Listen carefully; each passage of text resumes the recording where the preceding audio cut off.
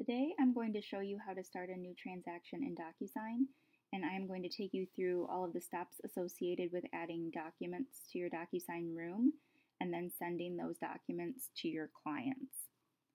So here we are inside of Command, and we are going to assume that you have already created your contact and then also created your opportunity. So here we are on your main screen for your opportunities. Now for this example, we have an active buyer who we want to add documents to their room. So I'm going to find this opportunity that I'm looking for. Here they are in the showing stage. So I'm going to click on the opportunity, which is going to take me to this details page with some information about the opportunity. Now up on this bar, you're going to click on the Documents tab. And then over here in dark blue, you'll see a button that says Start a Transaction. Once you have started a transaction for this client, when you come back here, it will say Go to Transaction or something like that. But since this is our first time in here, we're going to click Start a Transaction. And then if you have both Docusign and .loop accounts linked to your command, you'll see both options pop up. And one important thing to note is that once you select one of these platforms, you won't be able to come back and switch to the other platform for this specific opportunity. So whichever one you choose is the one that you're going to have to use for this opportunity. For this example, we are obviously going to use Docusign, so we are going to select Docusign.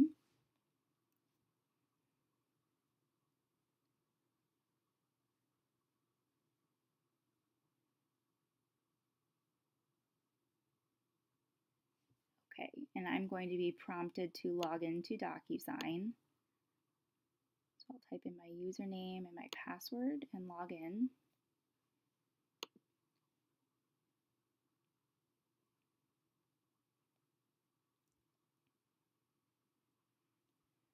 Okay, and now here we are inside of your Docusign rooms. Up here there is a bar with a few different tabs. There are Details, Documents, People, Envelopes, Messages, and History. So what we are going to do is we are going to start in the Details tab. Now .loop had a very similar page to this where you could fill out all the details of your transaction, and that is exactly what we are going to do here. So the most important areas to add information are obviously the room information, which that should have been auto-populated from command. And then the location, this information is required to close. And then also it's important to add the people associated with this transaction, which is going to be over here on the right-hand side. So I'm going to go up here and click this little blue edit button with the pencil so I can start typing in my information about this transaction. I'll start with the location.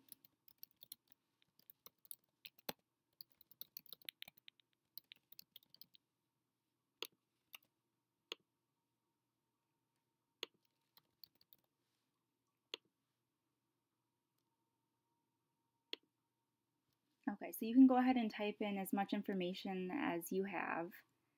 And then there are other boxes down here with offer details, closing details, so you can fill out as much information as you have.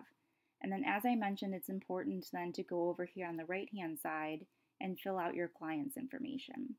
So this is a buyer, so we are going to find buyer 1 all the way down here. And we have our buyer's name, their phone number, and we are going to add their email address.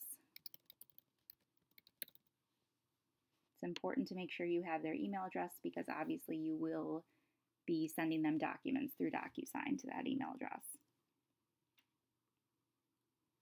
So you can fill out buyer 1. If there's a buyer 2, you can fill out that information, and then you will be the buyer agent in this example, so you'll see that your information should have auto-populated down here.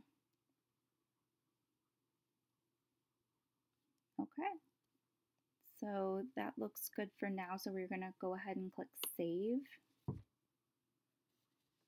And the room details have been updated.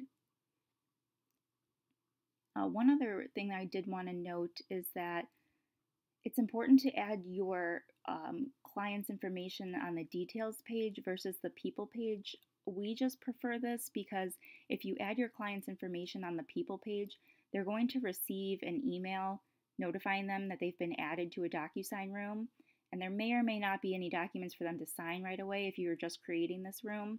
So it seems kind of like an unnecessary notification for them to receive.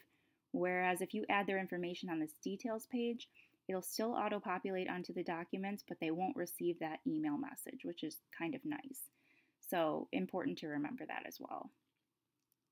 Okay, so now we're going to go over and click on the Documents tab. Now this is where you can add all of your documents to your room. So we're going to go ahead and click this blue Add button, and you'll see that you have the option to add documents from your computer. You can pull some PDFs in, Docusign forms, zip forms, Dropbox, Google Drive, any way you can think of to add documents, there's pretty much an option for that. So we're going to show you how to add Docusign forms though to this room.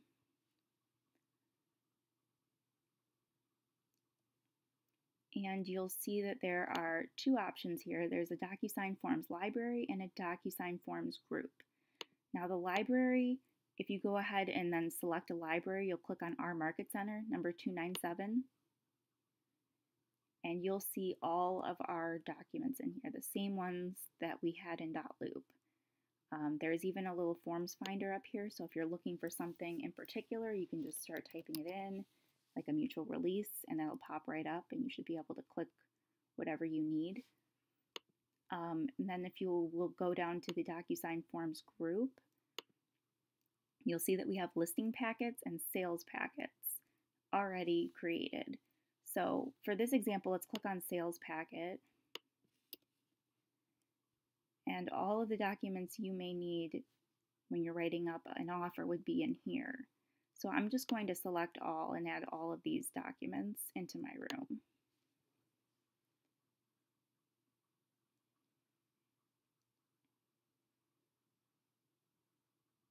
Okay, it may take a second for all of them to get in here. And then from here you can just go ahead and click on your forms and start editing them. So let's look over here at the offer to purchase, for example. We'll click on this form.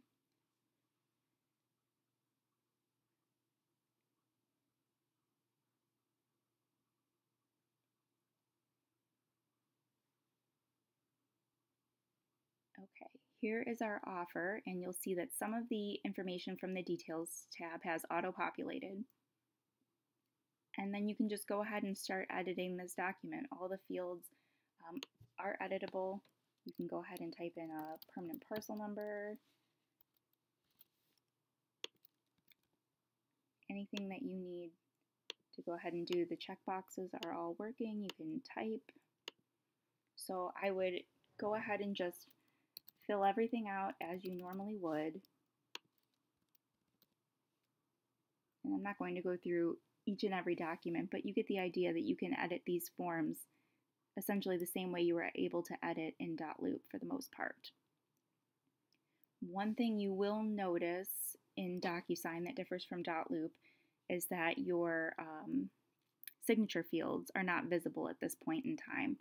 Once we get to the envelope stage, you'll see where that comes into play. But for now, don't panic that there aren't any signature boxes yet. So you can go ahead, fill this out in its entirety, and then click Save and Close. Just like you did in .loop, you always have to save your changes before you close out a document. So you have the capability to edit all of these documents that have been added. One thing you may notice is there doesn't appear to be a way to rearrange these documents within this tab, within the Documents tab. But don't worry, because once you get into the Envelopes tab, you'll see there is a way to be able to rearrange these documents before you send them to your clients, so they're not seeing a walkthrough addendum before they see the offer to purchase. Okay, so from here, let's assume I filled out all of my documents and I want to send all of these to my client for her signature. So I'm going to click Select All. When you do that, a few options are going to pop up here. You'll see you can copy these documents, you can move them to a different room, just like you were able to do in .loop. You could move them to a different loop.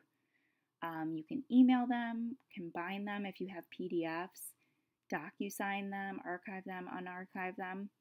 So what we want to do now, since we want our client to sign them, is we're going to click the Docusign button.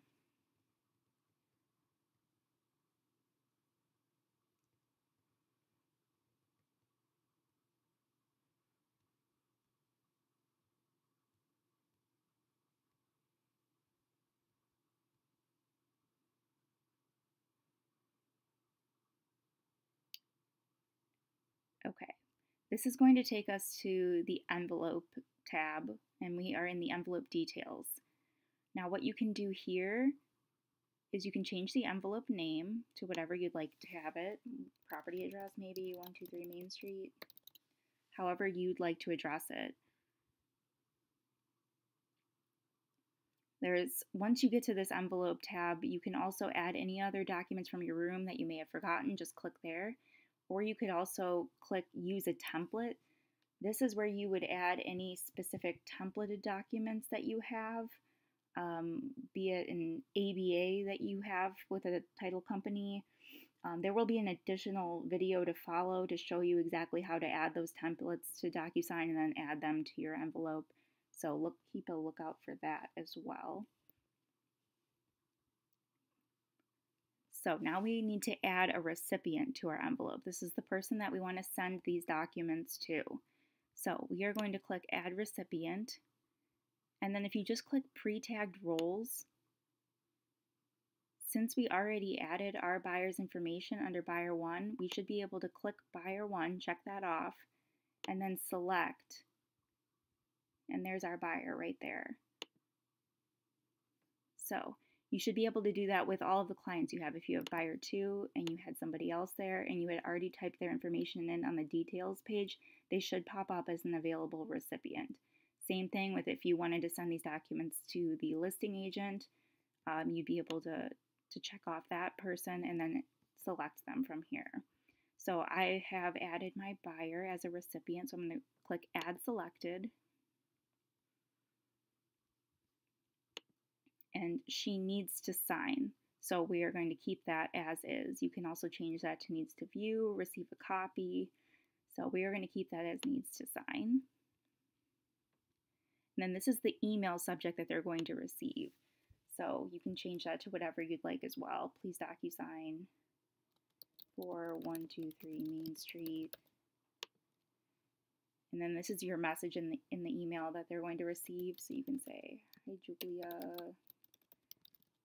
please review and sign the enclosed documents at your convenience." So you'll see that that's pretty similar to how .loop was as well. You could write a little message to your client, whatever you needed to do there. So as long as that all looks good, we are going to hit next.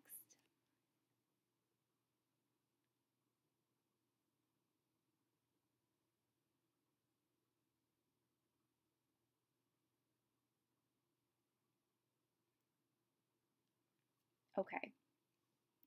And this is where you'll see that the signature fields come into play on all of your documents. So you can go through and check and make sure everything's been filled out appropriately.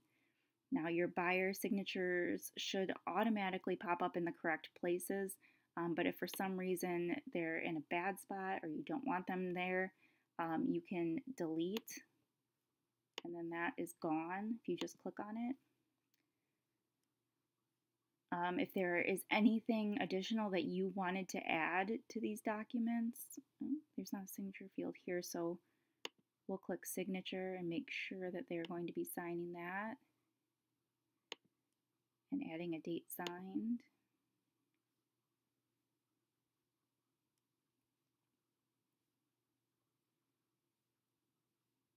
So as I was saying, if there's anything additional that you wanted to add to these documents that you did not add while you were in your Documents tab,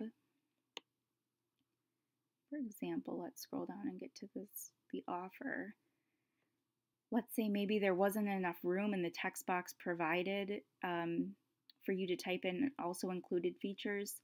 Now is your time to do that. So you can go in and look over here on these standard fields on the left-hand side of the page, and you can insert anything that you need. So a text box, you can insert that and start typing, hot tub, whatever else it might be included, whatever you need to include there. Check boxes, you can add those from here. Drop downs, radio buttons. This is kind of a cool feature. You can add a note so only your client sees it. You can just say, as discussed, we are offering 200,000, whatever you want to add there to your client. If you want to clarify something, I think that's kind of a neat feature that they only see that note. And then once your client signs and you download this document as a PDF, that note is not visible anymore. So something to keep in mind there. Okay, so let's assume that all of your documents look good, the signature box is auto-populated properly, you have all of your documents filled out, nothing extra to add. You can click on this recipient preview to see how your client is going to view these documents.